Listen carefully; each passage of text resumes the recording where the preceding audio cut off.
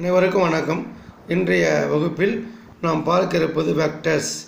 IIT JEE 2005 வந்த வினாவை எடுத்துக்கொண்டு எப்படி அதற்கு தீர்வு காண முடியும் என்பதை பற்றி பார்க்க உள்ளோம். வினாவானது for any vector a vector the value of a cross I whole square a cross j whole square a vector cross k vector whole square என 4 விடைகள் கொடுக்கப்பட்டிருப்பாங்க. சரியான விடையை தேர்ந்தெடுத்து எழுதணும்.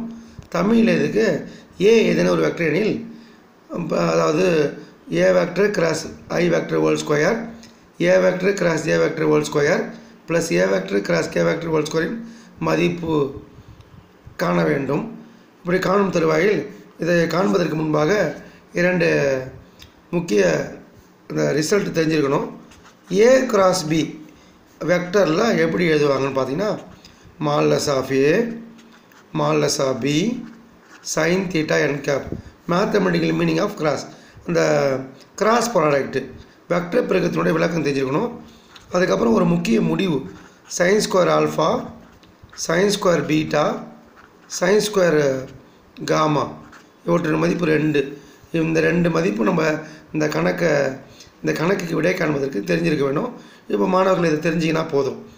அதுக்கப்புறம் இந்த a cross b whole ஸ்கொயரையும் a cross j whole ஸ்கொயரையும் a cross k whole ஸ்கொயரையும் இந்த அமைப்பின் பிரகாரம் எழுதணும்.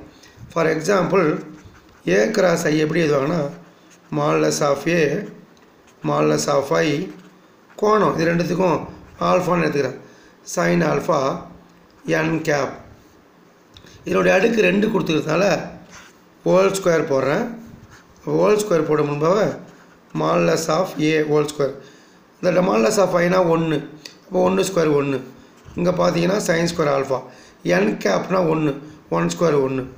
இதே போல் a cross j கண்டுபிடிச்சோம்னா மால்லஸ் of a மால்லஸ் of j கோணம் அதுக்கு ஆல்ஃபா எடுத்துக்கணுன்னு பீட்டான்னு எடுத்துக்கிறேன் n கேப். இதையும் அடுக்கு 2 எடுக்கும்போது பவர் 2 கேள்வியில் கொடுத்துருக்காங்க. அப்போ மால்லஸ் of a square Aina 1 n gap 1 ஸ்கொயர்னா 1, இதை ஸ்கொயர் பண்ணால் சைன் ஸ்கொயர் பீட்டா.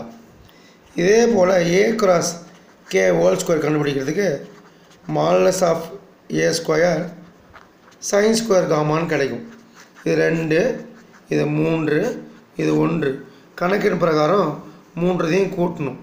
3தையும் கூட்டும்போது a cross I whole square கூட்டும்போது 3த்துக்கும் பொதுவான இது பாருங்கள், மால்லஸ் ஆஃப் a ஸ்கொயர் இருக்குது. மீதி பார்த்தீங்கன்னா ஃபஸ்ட்டு ஈக்குவேஷனில் பார்த்தீங்கன்னா சைன் ஸ்கொயர் ஆல்ஃபா, செகண்ட் ஈக்குவேஷனில் சைன் ஸ்கொயர் பீட்டா, மூணாவது ஈக்குவேஷனில் சைன் ஸ்கொயர் காமா. இவற்றுடைய மதிப்பு sine square alpha sine square beta sine square காமாவின் மதிப்பு 2ன்னு நம்மளுக்கு தெரியும். அப்போ 2 மால்லஸ் ஆஃப் a ஸ்கொயர்னு நம்ம விடையளிக்கணும். அன்பு மாணவர்களே, இதே போல் உங்களுக்கு ஒரு கேள்வி தரேன், நீங்கள் செஞ்சு பாருங்கள்.